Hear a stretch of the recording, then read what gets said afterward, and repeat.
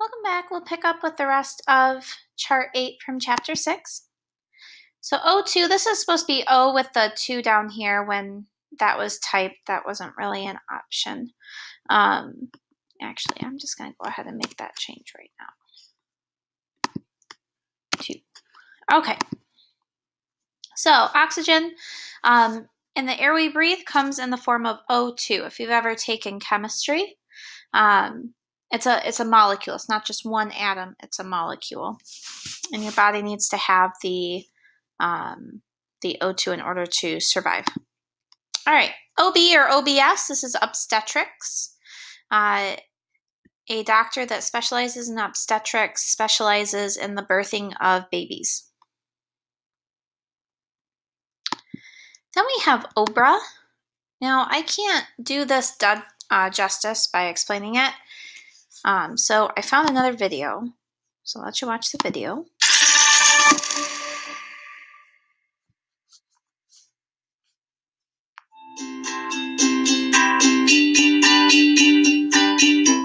In this video, we'll introduce you to a benefits program called COBRA and explain how it works. COBRA is an acronym for the Consolidated Omnibus Budget Reconciliation Act, but luckily it is almost always referred to as COBRA. COBRA gives you the opportunity to continue in your employer-sponsored health plan if you lose your job. So how does it work?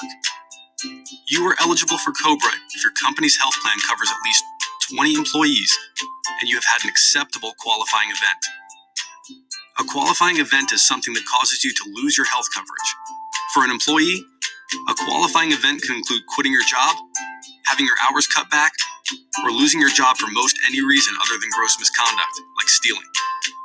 As long as your spouse or other dependents were covered on your medical plan before the qualifying event, they too can be covered on COBRA.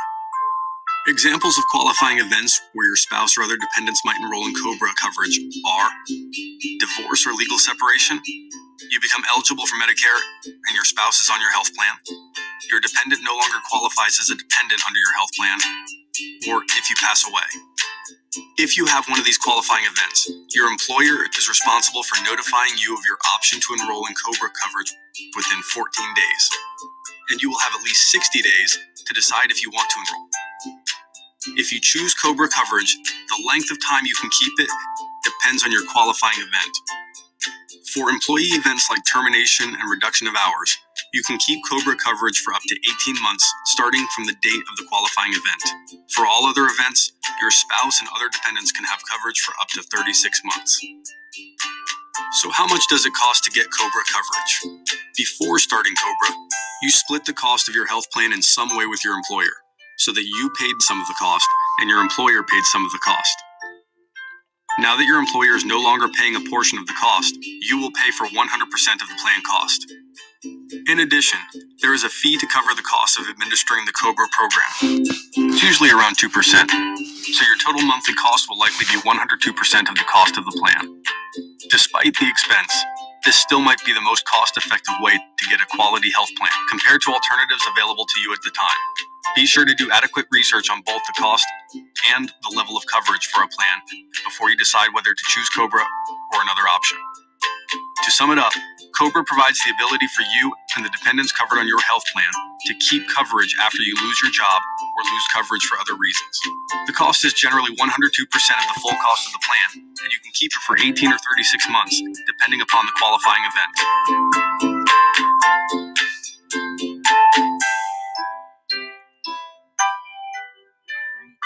That's COBRA.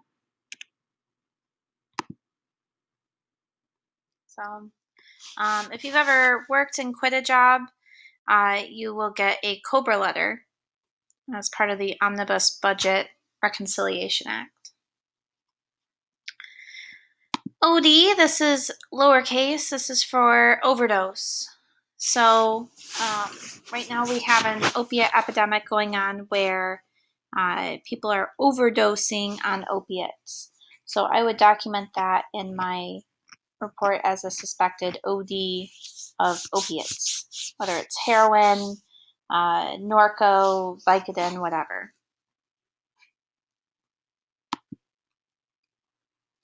OD, This could mean right eye, also known as ocular dextra. So those two are the same thing. We get a lot of our medical terms from Latin. Ocular just means eye, dextra means right. So if you remember from the left ear, right ear, right? And I had to do the Mickey Mouse ears and pull them forward.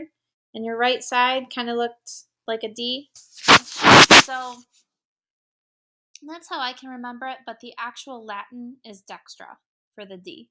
And then the O means eye because it's ocular, right? Like binoculars, right? And then doctor of optometry. A doctor of optometry does not go to medical school. They go to their own special optometry school, and they can prescribe specific medications, um, and they can do medical procedures, that kind of thing. Some more vision correction surgeries of the eye, I should say. All right, ointment, shortened as oint. OJ, orange juice. That one's kind of an everyday one as well. Out of bed. Out of bed. So this could describe how many hours a day the patient should be out of bed so that they don't um, let their muscles kind of waste away, because if you don't use them, you lose them. It could be describing where an injury takes place, if the patient was out of bed, if they're normally bed confined, or they don't move around very well. Okay. OP, this is outpatient, right? You have outpatient facilities now for surgery, so you don't have to stay in a hospital. If you stay in a hospital where it's like an overnight thing, or you're staying there for next time, that is an inpatient procedure. If you go in for the procedure and you're discharged 2 hours after, that is considered an outpatient procedure. Now, you have OPD or OPC, depending on if you're talking about an outpatient department or an outpatient clinic. This is where you're not going to be, um, gone through the admission and discharge where you're going to stay for a long time. This is like if you go to like an after hours clinic, would be considered an outpatient clinic. OR, this is an operating room. So this is where they perform surgery, the operating room. OR, right? Like we say the ER, the emergency room, OR, operating room. Orth is short for orthopedics. Okay, it's the root of ortho, right, which would be the combining form if you remember that. OS, when it's lowercase, refers to your mouth. I'm not really sure how to remember that one for you. Usually my students come up with some quick, easy solution to remember things. I don't have one for that, but uppercase O and uppercase S, this is the left eye. Okay, so the O we know means ocular, like binocular, right? And then the S in Latin means sinistra, which means left in Latin, sinistra. So how I remember this is like sinister. If something is sinister, it's kind of evil. And if you ever look at videos where, say, they put like an angel on one shoulder and the devil on the other, and they're like going back and forth trying to get the person to do whatever it is they want to do. It's always, the devil is always on the left, right? And then like the right hand, if somebody is their right hand, it's their right hand man, right? That's supposed to be good. Sinister is left, right? Okay. OSHA, we talked about this in chapter 13.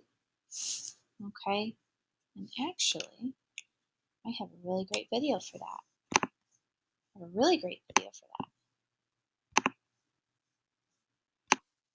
So I want to preface this video with the fact that OSHA is a government thing, right? So we have the Michigan OSHA, which is called MyOSHA. Okay, and this is their introductory video.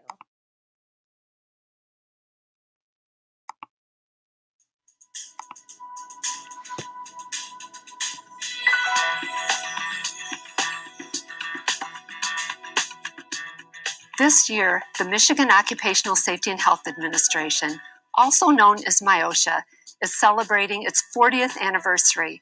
That's 4 decades of keeping Michigan safe and healthy at work. Michigan workplaces are far safer today than they were in 1975, the year that MyOSHA became effective. We have seen an overall downward trend in injuries, illnesses, and fatalities on the job. MyOSHA has a duty to enforce workplace safety and health regulations, and we strive to do that in a fair and consistent manner. But we're also committed to partnering with employers and employees through our consultation, education, and training services. MyOSHA has many consultation services. Those include alliances, partnerships, and recognition programs to connect MyOSHA to industry and to recognize employers for their safety and health achievements. The mission of the Wage and Hour program is to fairly and efficiently enforce the laws that protect the wages and fringe benefit of Michigan employees. An employee that believes they're owed unpaid wages or fringe benefits may file a complaint with the Wage and Hour program. Employers or employee groups that want more information about the laws that we enforce may contact our office. We arrange speaking engagements, and we also have publications online in English, Spanish, and Arabic that provide more information about the laws we enforce. I have been with the Wage and Hour program for 20 years, and in that period of time, we've collected millions of dollars in unpaid wages for Michigan workers, and we've also educated employers on what the requirements are of the laws that we enforce. We're here to help Michigan employers and employees. The Construction Division enforces the construction safety and health regulations, but employers and employees can call up to our office and speak with representatives to see how what they are performing can be handled in a situation that is compliant with our rules and regulations. It's very important for the employers and employees to follow these regulations because even though only 4% of the Michigan workforce is engaged in construction activities, they comprise 40% of the fatalities program-related that occur in Michigan. Once a year, we have enforcement personnel perform consultation activities in which it's called Take a Stand for Safety Day. And this is where employers can outreach to us so that they can have an inspection where it's only consultative activities being performed. The Radiation Safety Section is responsible for the registration of and regulatory inspection of X-ray machine facilities throughout the state of Michigan. There are about 10,000 X-ray facilities in the state with about 29,000 X-ray machines that we visit. We investigate high dose exposure to people and patients, and we regulate that as well. And they can benefit from our department by going to our website and investigating how they can best be protected from high exposure to radiation. The mission of the General Industry Safety and Health Division is to enforce MyOSHA workplace rules in general industry. In the 15 years that I've worked here, we have the tools and the talent to help people send their people home safe and healthy every day so that they can pick their kids up and so they're able to come to work tomorrow too. This is a human resource, and by protecting that resource, everything you do gets better. Quality, productivity, reliability is improved by having your folks safe and healthy at work.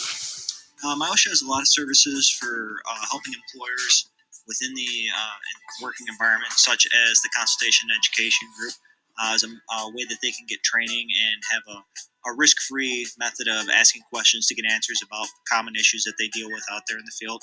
We also have an on-site consultation team where we can go out to their places of employment and conduct inspections without issuing citations so that they can get hazards that they have on their job site identified and corrected without fear of penalty for that. There's a long-term benefit to an employer to emphasize safety and health in their workplace, not only from a productivity standpoint, but also from the risk that they have at the bottom line. So a lot of it's risk control and long-term sustainability for an organization. I think people should know that, MyOSHA really is about helping people and businesses. So there's nothing to be afraid of. It's really that we are here to help, whether it be enforcement or the consultation group. You can ask any of us any questions. Please use our website. We have a lot of great resources there. We really want to help employers get the tools they need to be in compliance. It's not about being punitive. It really is about being helpful. As you can see, MyOSHA is all about being proactive. We're here to help ensure safe and healthful workplaces, and we have great education and tools available to help create effective safety and health management systems. MyOSHA is dedicated to protecting Michigan's working men and women, and we welcome the opportunity to partner with employers and employees to continue making a difference in the lives of Michigan workers and their families.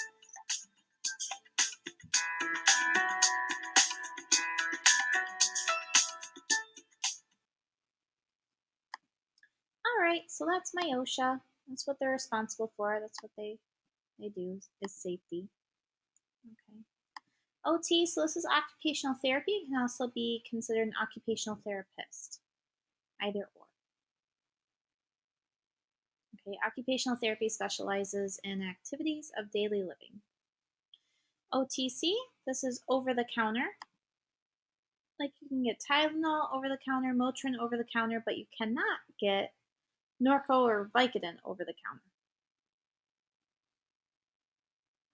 OU, this is each eye or both eyes. Okay, you can remember with the ear, like the U, both, right? Okay, OV, this is office visit. If you go into the doctor's office to get checked out, that's an office visit. Okay, OZ, this is ounce. There's 16 ounces in a pound, an ounce. It's a measurement of weight. P with a line over it means after, just like A with a line over it means before. So like P like post, after, like posterior, you're behind. P with a line over it means after. And then a capital P, this could either mean pulse if it's in the section for vital signs, or it could stand for phosphorus.